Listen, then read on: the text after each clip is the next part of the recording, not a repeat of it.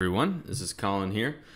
Today what I'm going to do is I'm going to walk through our broadcast template in Logic Pro. That is the digital recording workstation that we use to capture everything and to send things out to broadcast. And so I'm going to cover a lot of things with Logic today. Also going to cover some things with what is called Dante. That is the network we use in order to get signal from the soundboard, from the instruments in the auditorium, back here into the office, and then it goes back out to a broadcast that's also set up in the auditorium. And so if you want to look at a diagram of that, there will be another video along with the diagram videos that where I'll be drawing on the iPad. And so what I'll do is, in that video, as you watch it, what you'll see from point A to point B, all the way to point Z on like the flow of our broadcast system, at least for now. Excuse me. So today what I'm going to mainly focus on, or entirely focus on, is everything that's going on the computer. If you're someone working broadcast and you're doing the sound mixing for that, this is the video you really want to pay close attention to. And so where I'm going to start is, if you're not familiar with a Apple computer or Mac, you have all these little widgets down here, these icons, and each one of them do something different. Open up an app, close an app, whatever it may be. And where you would go to look at Dante things, since it's not on the main screen, is you would go to Launchpad and the second screen right here. And so what we'll do is we'll start with Dante Virtual Sound Card. And so what you want to see here is going to be exactly this. And so what I'm actually going to do is I'm going to screenshot this so it can always be here. And this is what it should look like. So that'll be on the computer right there. I'll actually put that in along with the broadcast template folder. And this is something we're using this coming Sunday. So you want 32 channels coming in and 32 channels coming out. 4 milliseconds is how much latency there is, and that is the lowest it'll go, and it's pretty darn good. You almost can't even notice it. I've sat in this room with a microphone before, and I've talked into it, and it's almost not even there. EN9 is the type of network that we're using, and then you want the IP address, which is the whole IP address for the network, going across everywhere. So it should look like that, and you can stop this, but once it's started, it just keeps going, and so we don't want to mess with that. Licensing you shouldn't have to worry about. It's always going. You don't have to worry about any of this stuff. This will just tell you if it's up to date, and that is pretty much it for that. So that would be a good place to start at point or ground zero if something was going on, any issues that you wanted to troubleshoot with the Dante network. That would be somewhat good place to start. So this is Dante controller, and what this is everything on our network. And right now what you see is AVIO AO2 512 D53, Life's iMac Mini, which is the iMac we're on right now, RedNet AM2, and then if the soundboard was on, it would say something like X Dante, or it may even just say like X32 or something like that.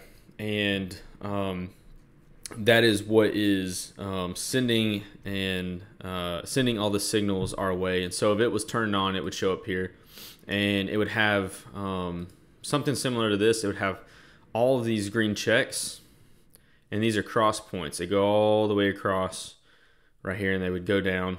And because that's not plugged in right now, that is why we have this little uh-oh symbol. But what you would do is, to get rid of that, is you would just, once it's plugged in, you would just go through and you would start clicking it if it was, plugged up. This AVIO AO2 is what is running to our other network, our Netgear ProSafe gigabit switch in the auditorium.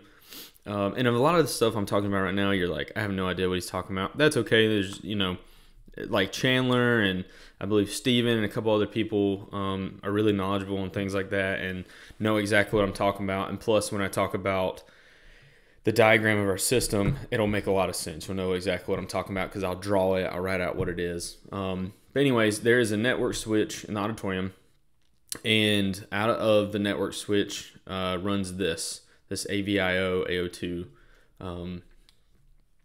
little adapter that goes from digital audio into analog audio, and then that plugs into the white sling router for our broadcast.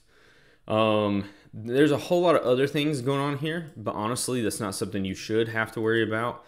The problem with this is such a complicated thing, and that if we were to ever set this network up differently, that would be when we would need to worry about it, not just for troubleshooting typically. But again, if you turn this on or turn the soundboard on, you'd have one more thing. It would have 32 channels that would go down, and you would want to make sure that, 1 to 1 is clicked, and then so on, and it would just go down. That's really it for Dante. It's complicated yet simple at the same time, and it really accomplishes a lot. I love it. So then the next thing we have, it would be our broadcast template. And so anything that looks like, hopefully you can see my mouse, but I'm circling the LBCC broadcast. I believe you can see my mouse. These would typically be named LBCC broadcast and then the date, and then they'll all come off of, I'm going to rename it to actually say template. They'll all go off of this template right here. And so I'll kind of explain how to set up a date, and kind of the process I go through. While I'm thinking about it, I'm gonna go back and screenshot the receivers and stuff right here, so that makes sense as well, and what that should look like, in addition to also having the other thing, the X32. Anyways, I'll go through this. So what you do is, if you're starting from scratch from the template, you would double click it. It's gonna open up. It's gonna take a minute, but it'll open up Logic Pro, and then it's gonna automatically have all of the channels open. And so before we do anything, I want us to go to Preferences, then to Audio, and then you want to be on Audio right here, and then you're going to look at your output and your input device. You want them to both be Dante Virtual Sound Card. You want the buffer size to be as high as it can go, 1024. We can do small buffer, and I think, yep, that is it for everything. Oh, actually, we can do high precision. Then we hit apply, and then we just want it to stay like that.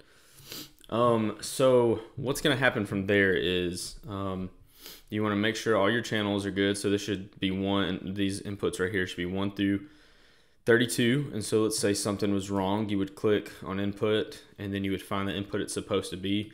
Like, let's say for some reason input 6 is really 7, whatever. You would change that.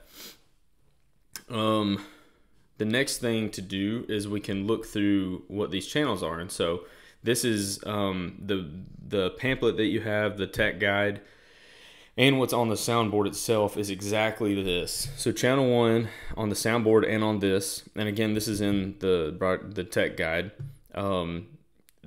is the handheld mic that Jake uses. Then there's the earpiece, and there's left stage mic, left center, right stage, the media, which is like the computer, room mic, acoustic 1. Then we have an open channel that we can use for whatever we want. Electric 1, electric 2, bass, piano, open, kick, snare, and so on. So we have a lot of open channels now that we can use for whatever we ever, decide to plug in there. So to get started, what you're going to see first of all is that each of these channels, or not every single channel, but especially like the vocals, have these input effects on them. They have different plugins that are being used. All of them have an EQ. All of them have a compressor, but then only the vocals have reverb, other than the drums, which are over here. So what you can look at is, if you click on EQ, it'll pop this up, and what you'll see automatically right here is it says Jake's mic. And so what I've done is I've made 3 presets right here. So we have female vocal, Jake's mic, male vocal. And in this template, they're saved to each one. So if you go through, there's the same 2 EQs here, also the same compressor. Then we have a female vocal, and this is just something to get you started on the typical female vocal. You know, female vocals are a little bit harsher in the 2K range. And we always want to have this cut to knock out the low end rumble so the voices aren't muddy. But that's just put on every single one. And then like on my mic, typically I put my actual EQ that needs to be right there. For males, there's usually a little bit of rumble in the low end and the 500 frequency. And so I went ahead and just put a notch there, and it's about the same thing. So this is just a good starting point for a male vocalist. And then we have a compressor for the vocals. You don't really need to mess with that. Once it's set, you know, unless someone comes back and, you know, they've really had a lot of training and know what they're doing, then we can change some stuff. But other than that, typically with that one setting's pretty good. And then we have a reverb. And on the sheets that are printed off each Sunday, you know, they'll typically say reverb on, reverb off. All you have to do is just click that on and off. And then, you know, we keep going on to other things. The acoustic typically has a EQ. This is kind of a weird EQ because I already have an EQ on my acoustic coming through. So that's why this is kind of an interesting EQ. But usually we just leave that on. Then we have an EQ for the piano, which is a little different, but it usually makes it sound pretty good. And then we have our drums. They each have their own EQs, and you know, once those are set, they should pretty much stay the same. Drums also all have a separate type of compressor going on. You can actually pick presets and whatnot, and those all sound pretty decent. The snare has some reverb going on. It's just something a little bit. It just makes it sound kind of fuller, and it's just a nice sound. And then all these channels typically don't have anything going on.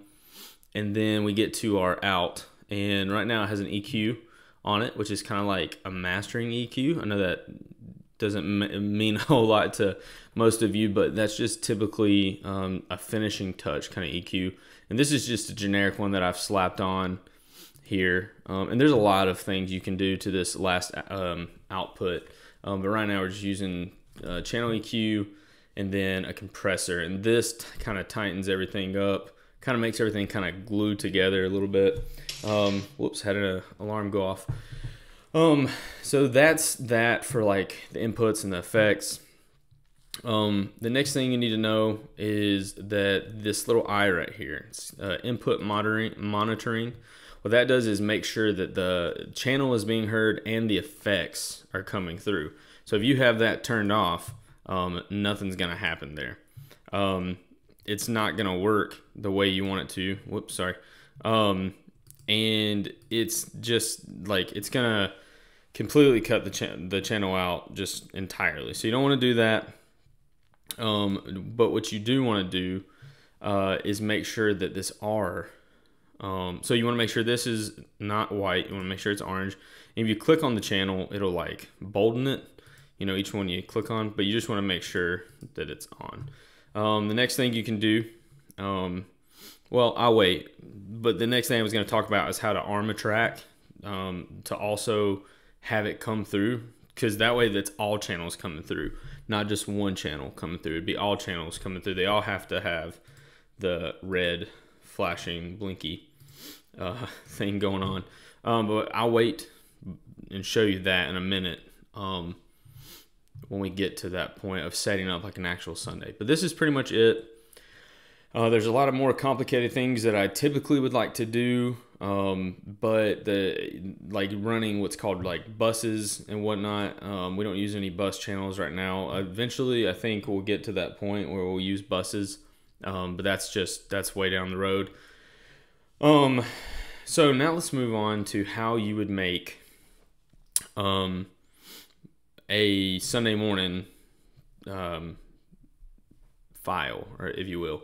So the first thing I'll do is I will go up here to track, and I will click show hidden tracks. And so what's going to show is this green H right here, and then an H is going to pop up here.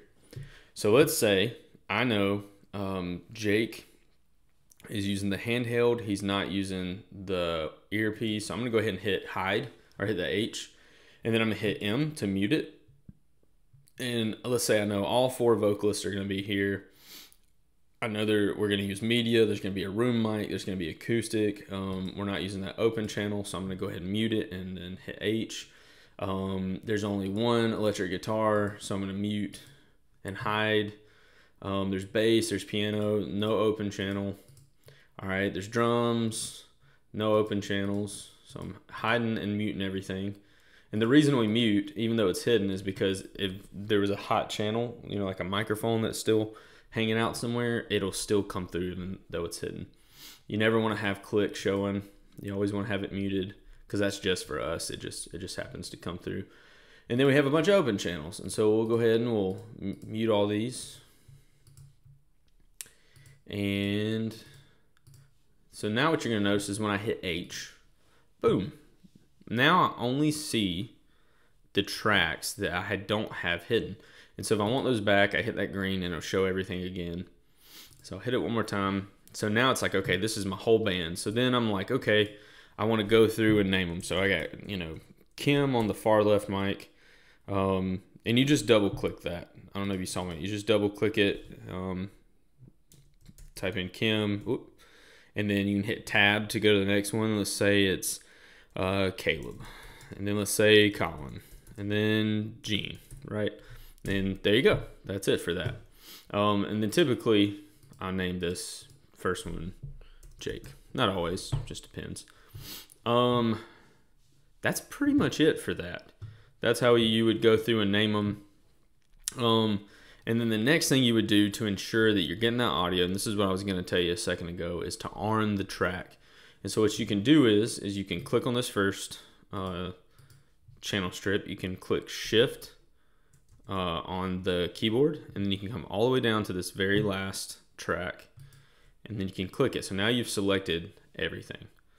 So then, boom, you can hit R. They're all selected. That's typically all that kind of goes on. And then, you know, if you were the one doing this, you would go in, you'd hit save as something separate, and, you know, typically name it LBCC broadcast, you know, 725, whatever. Sometimes we've had this up to 6, but because we've changed a couple things, this is on a new computer. We might not need it that loud anymore. We'll know after this Sunday, after our rehearsal. But usually we can turn this up to 6 and then leave this one where it's at to ensure that we're getting good volume.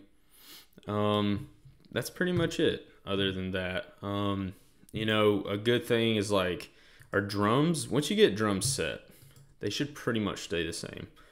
A good thing to do is, and this is something you can also do, is you can select all the drum tracks and you can hit solo.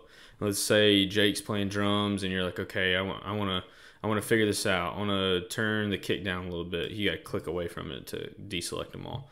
I want to turn this up, down, whatever. And you get your mix and you're like, okay, I like that. That sounds good. And then, you know, we're in the midst of a song and you're like, you know what? The drums sound really good as they are, but they're a little loud. Well, you can go and you can select all of them, and then you can just turn them down all at once. You can do the same thing with the vocalist, the band. Let's say you're like, okay, the band as a whole is a little too loud. I'm just going to pull them down just a little bit. You don't want to turn the overall mix down, because then that chokes out. We talked about that in the book, is, you know, we choke. It's like we have a garden hose or a fire hose, and we're like choking it out. We want to make sure we're getting as much potential flow as we can, so it'd be better to turn down at the source instead of right here or wherever else. I think that's pretty much it. There's a whole lot of things. I mean, there's so many different things we can do here, but that is just the gist of it. And so what I'm going to do is I'm going to click out of this. don't ever save over the broadcast template. I'm gonna make a second one just in case. But you don't want to save that. You want to, there we go. So that way we have two. I'm gonna rename it extra, just in case, because I know accidents happen. I've done it literally a million times. But once you're done with that, you know, you could have saved that, save as something else, and then not save that. But once you got, like, I'll open up this Sundays. Once you have this is what I typically do. Instead of going back to that template, because, you know, sometimes our mix is kind of from scratch. It's good to already have a you know, something that's already been mixed. So let's say, like this Sunday, we have 4 vocalists, an acoustic piano, and just tracks. We don't have any actual drums or anything like that. What I would do is to, you know, come in and I'll say, okay, I'll set up the 25th for you. So what I'll do is I'll actually pull up Planning Center, and I'll go to the 25th. And then what I'm going to do is I'm going to look at who is playing, right? So I have, let's see, I'm going to click on this H to show me on my channels. And you can only do the H over on this side, by the way. It can't do it on this mixer screen. Also, you can pull this up to only right here. This is like a little tidbit. You can only make it that big, and you don't really need this back screen. You just need this once you really get going.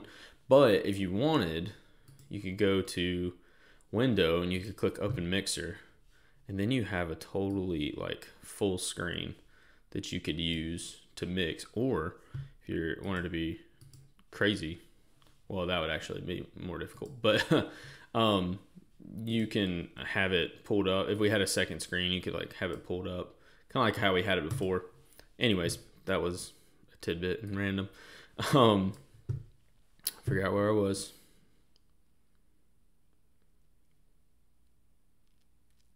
Anyways, I will try to go on because I cannot remember. But once you get this selected and you're setting up for a Sunday, I said I was going to set up next Sunday. That's what it was. I appreciate y'all for dealing with my random forgetfulness. Anyways, so I'm going to look and see who's playing. So I see, the first thing I see is, yep, we got acoustic guitar. So we're good. Let's start at the top. We got acoustic guitar. We have vocals. We have 4 vocalists, so we need all those channels. We have media. We have acoustic. We don't have electric or any of this stuff. We should have bass.